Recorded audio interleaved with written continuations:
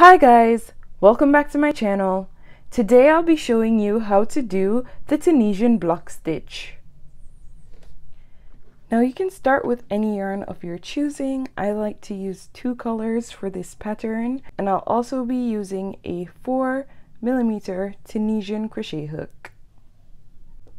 Now we're going to start the Tunisian block stitch by making a foundation chain that is a multiple of 4 plus 3. Now in this case, I'm going to start with 15 chains. So 1, 2, 3, 4, 5, 6, 7, 8, 9, 10, 11, 12, 13, 14, and 15. And we're going to do a custom Tunisian foundation. So I'm going to pull up loops going across the row. So I'm going to insert my hook into the second chain from the hook and pull up a loop. And I'm going to do that going across the row.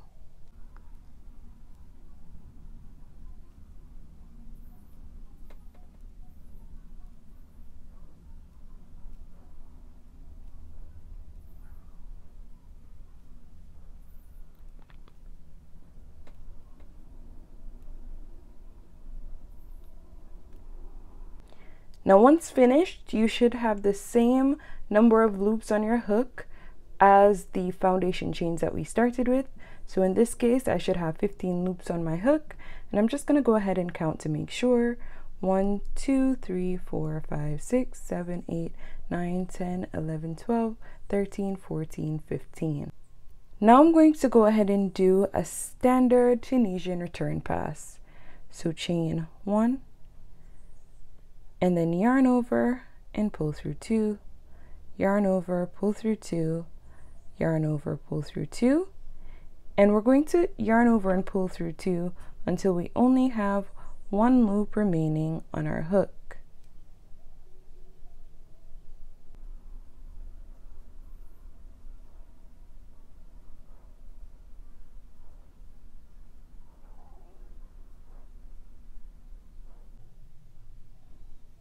Now before completing the last stitch, I'm actually going to switch colors here. I'm going to switch it over to my white yarn. And I'm just going to go ahead and pull it through to complete the row. Now with the white yarn, I'm going to go ahead and complete 2 rows of simple stitches. To do a simple stitch, you'll see that we have a loop on our hook, but you'll also see vertical bars going all the way across the row. We're going to skip this first vertical bar here. The loop coming from that counts as our first stitch. And in the second vertical bar, we're going to insert our hook behind the bar and pull up a loop. And we're going to do that in each of the bars going across the row. This is a simple stitch. I'm going to complete it until we're at the end.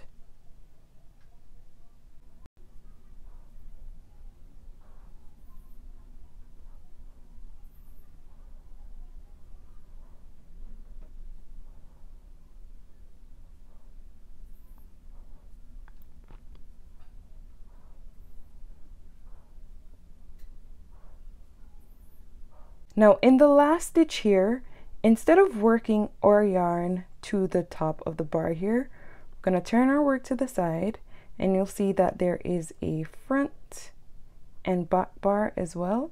We're going to work our hook through both. That's going to make the left side of our pattern really neat. So it's our closing stitch.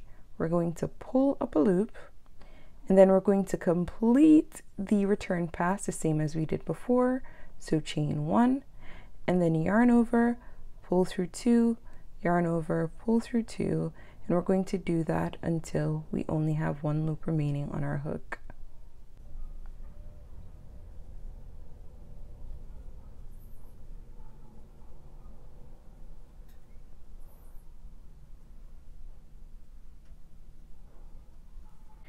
Now I'm going to complete one more row of simple stitches.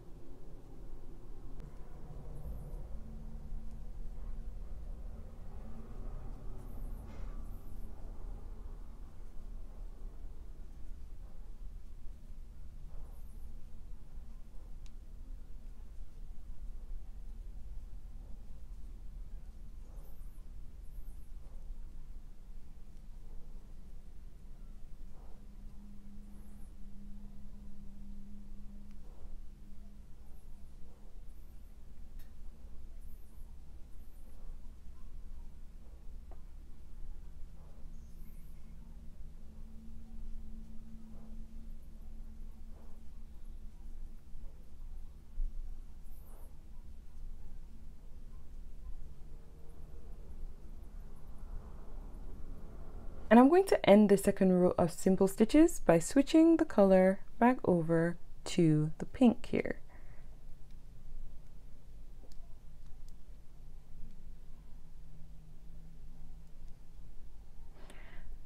Now I'm going to do my front post stitches for this row to create the block stitch pattern. Now to do that, we're going to start by doing 2 simple stitches. So one here and another here. Now I'm going to do my first front post stitch. To do this, locate the vertical bar from 3 rows down. So it would be this bar right here from the row with the pink. I'm going to yarn over my hook. And if you take a closer look, you'll see this top vertical bar here, but you'll also notice that there is also a back bar that's right here. We're going to insert our hook behind both.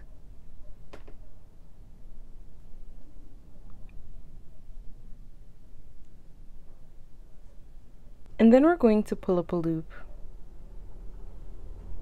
Now yarn over and pull through 1, and then we're going to yarn over and pull through 2. And that's our first front post stitch. Now we're going to do 3 simple stitches. So insert your hook behind the next vertical bar and pull up a loop. And that's 1, 2, 3. And in the next stitch, we're going to do another front post stitch. So yarn over your hook, and then we're going to insert our hook behind the front and back bar here. Yarn over and pull up a loop, yarn over, pull through the first loop there, so pull through 1, and then yarn over and pull through 2. So that's our second front post stitch. We're going to do 3 more simple crochets, so that's 1, 2, 3, and in the next stitch a front post stitch. So I'm going to yarn over my hook and complete a front post stitch in the same way that I did before. So I'm going to pull up my loop, yarn over and pull through 1, yarn over, pull through 2. And for my last 3 stitches, I'm going to complete simple stitches here. So yarn, pull up a loop, pull up a loop, and then I'm going to do my barter stitch in the same way that I've done in the previous rows. So I'm going to insert my hook to the top and back bars here and pull up a loop. Now I'm going to do the return pass in the exact same way as I've done before. The return pass for this pattern does not change. So chain 1, and then I'm going to yarn over and pull through 2, yarn over and pull through 2, yarn over, pull through 2, and I'm going to continue doing that until I only have 1 loop remaining on my hook.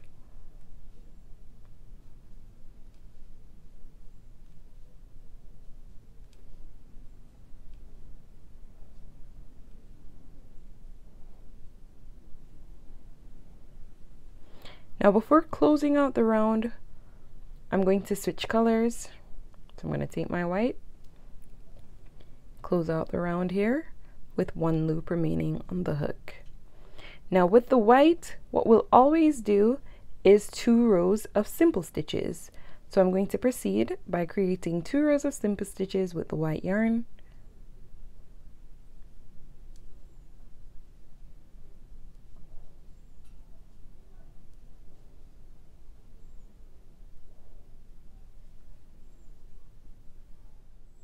Now I'm almost finished with my second row of simple stitches.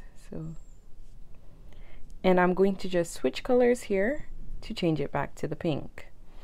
Now every time we switch colors after doing 2 rows of the white of simple stitches, you'll know that this is the row where we do our front post stitches.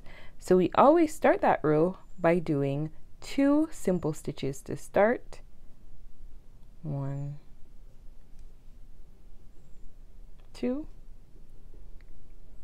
and then we'll locate the vertical bar of the last row that we did the front post stitch in. So the last row that we would have done in pink, which is here.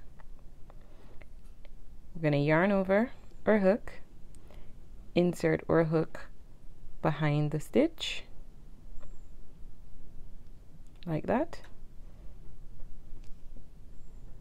Pull up a loop, yarn over and pull through 1, yarn over and pull through 2, and then complete 3 simple stitches. So 1, 2, 3, and in the next stitch we're going to locate the row that we did in pink, which is here, and then I'm going to yarn over, insert my hook behind the stitch and pull up a loop, yarn over and pull through 1, yarn over and pull through 2, and repeat.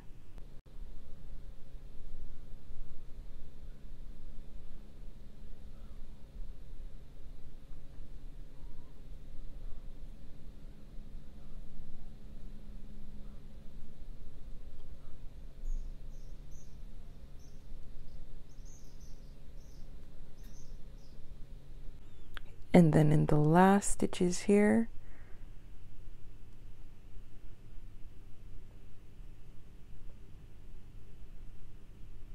we're going to complete 2 simple stitches and then our border stitch at the end. And then we're going to complete our return pass as normal.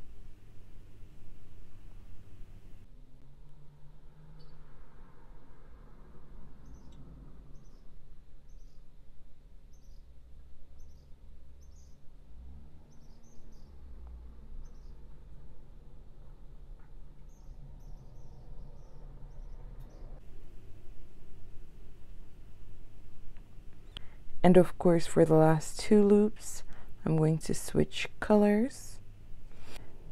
And then I'm pretty much going to repeat this pattern.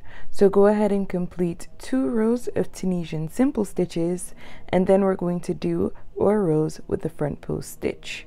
And that's how you do it until you're at your desired length. Now this is how it looks on a larger sample. Thanks so much for watching. If you liked this video, go ahead and hit the like button and subscribe to my channel for more content like this. Until next time, bye!